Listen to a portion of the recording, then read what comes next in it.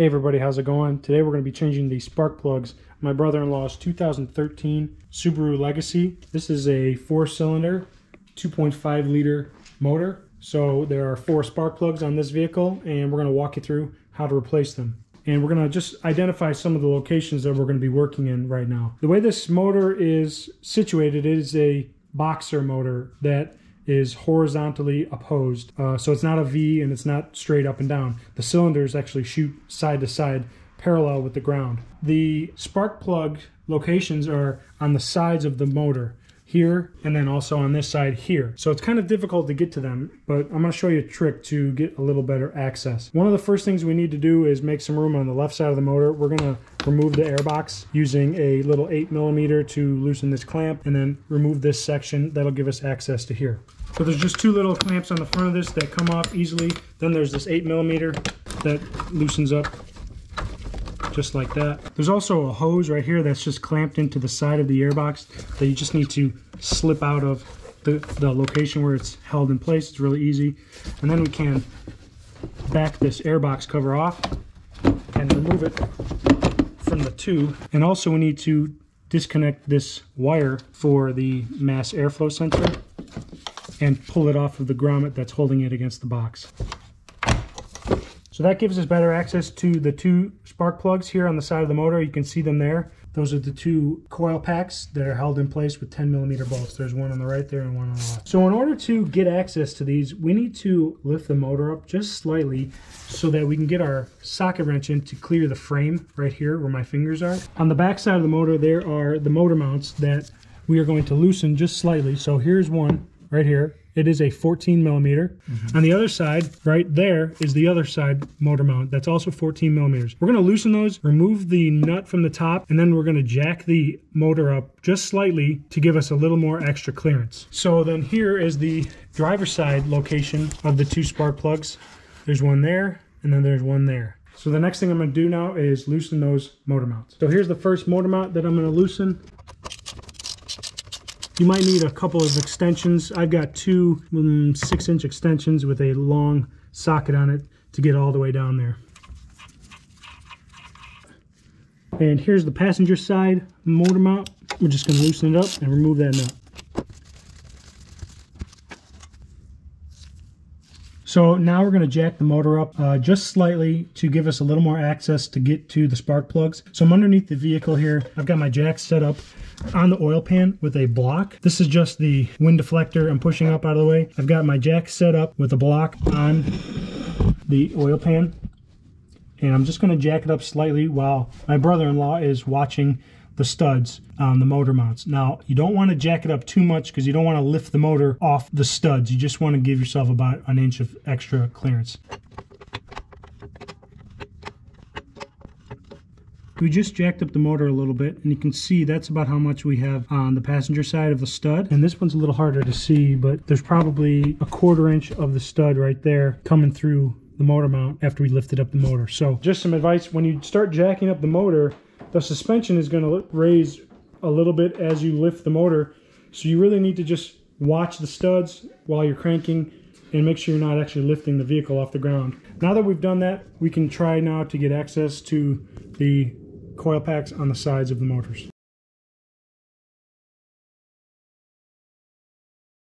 We've got the 2 spark plug caps there that are held on with a 10mm bolt. So you need to remove those bolts, and then you can pull the coil pack out from the top of the spark plug. Then you can get access to the spark plug itself.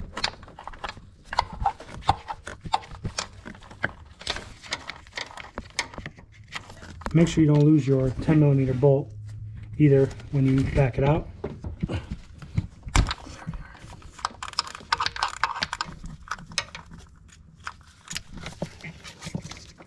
There's our other 10mm. So now that we have the bolts removed on those coil packs, we can remove them from the valve cover, and they should be loose. You just have to work it out.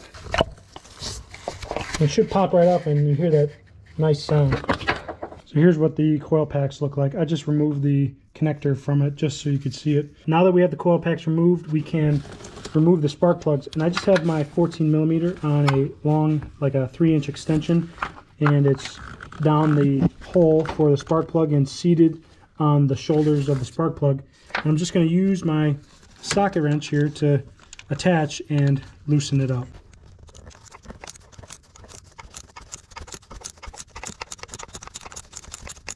And at a certain point you can lose the socket wrench and just rotate it out the rest of the way by hand.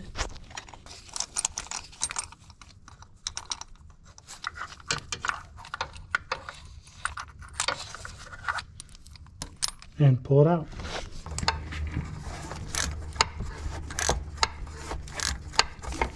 So here are the two spark plugs that we removed from the driver's side bank. They look pretty normal for, driving on close to 60,000 miles. Here's a new one just for comparison. You can see I'll post the part number to these in the description box below. The gap on these is set by the factory. It is 0.044 and I just double checked with my little spark plug gapper tool just to verify. If they're not in spec when you buy them, just return them and get ones that are in spec. Let's go ahead and get these new ones installed on the driver's side bank.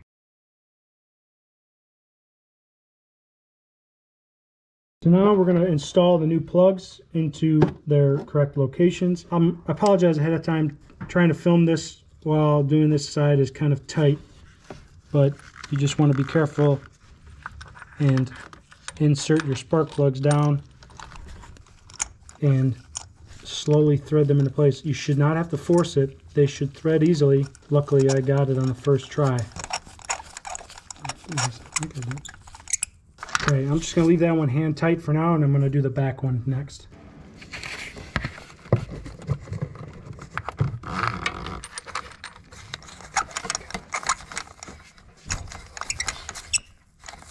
Now the torque setting on these is 13 foot-pounds, which is not a whole lot. I don't even have a torque wrench that goes that low. So you just want to get them tight, and then another quarter of a turn should do the trick. I'm going to give them just a crank. Get them tight, and then I'm going to go one more quarter of a turn. There's an eighth of a turn. There's another eighth. That equals a quarter. I'm going to call it a day on that one.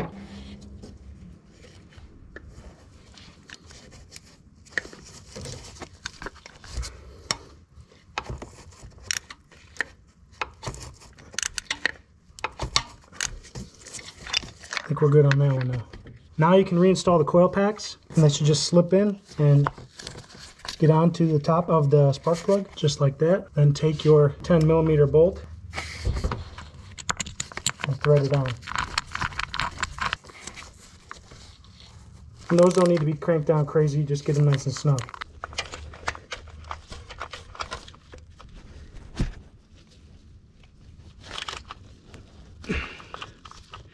Now we're going to connect these wires back to the coil packs. We've got our two coil packs reinstalled, connectors are connected, 10mm bolts are tightened. Now we're going to do the passenger side. So here we are on the passenger side. There's a little more room on this side to work. There's one spark plug coil and there's the other. Same deal as the driver's side, the 10mm bolt needs to come out. Then you can remove the coil packs and get to the spark plug.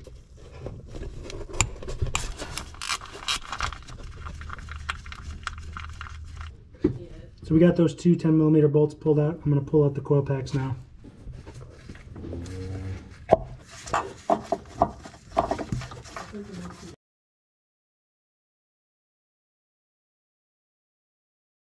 So I apologize in advance for this next sequence. I had to mute the footage because there was just too much bad scratching noises coming from me going in and out of that area, and I really couldn't get the camera in a good spot. But it's basically the same process. Once you get the coil packs out, remove the old spark plugs, then you can reinstall your new spark plugs with getting them tight and then another quarter turn, and then insert the coil pack back on top of the new spark plug and insert the 10mm bolts to hold the coil pack in place. Then you can reconnect the coil packs and you're back in business. Just remember, when you reinstall the spark plugs, you should not have to force the threads. They should install easily and don't over tighten them. And then the 10mm bolts on the coil packs do not need to be cranked down a lot either. They just need to be nice and snug.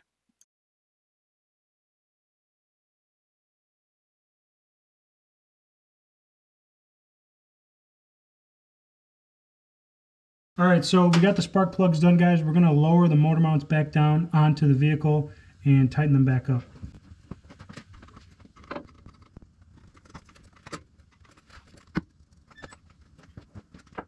Alright, so I'm going to put the nut back on. It is a 14 millimeter. I'm not sure what the torque spec on these is, but I'm just going to give it a good crank to make sure it's nice and tight.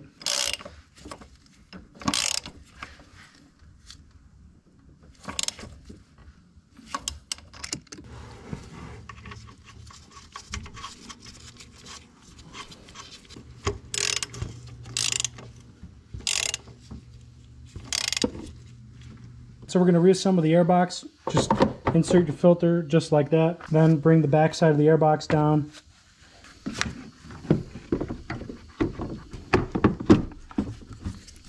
Just like that. And then close these two top clamps to hold the airbox closed. Then we can reconnect the hose here. Bring around our connector for the MAF sensor. Plug that in. We can use our 8 millimeter to tighten up this clamp here. And then this hose has a little spot where it sits in the side of the airbox. Right there. Put that back in its spot. And now we're all tidied back up. And we can start the vehicle up and make sure we're good to go.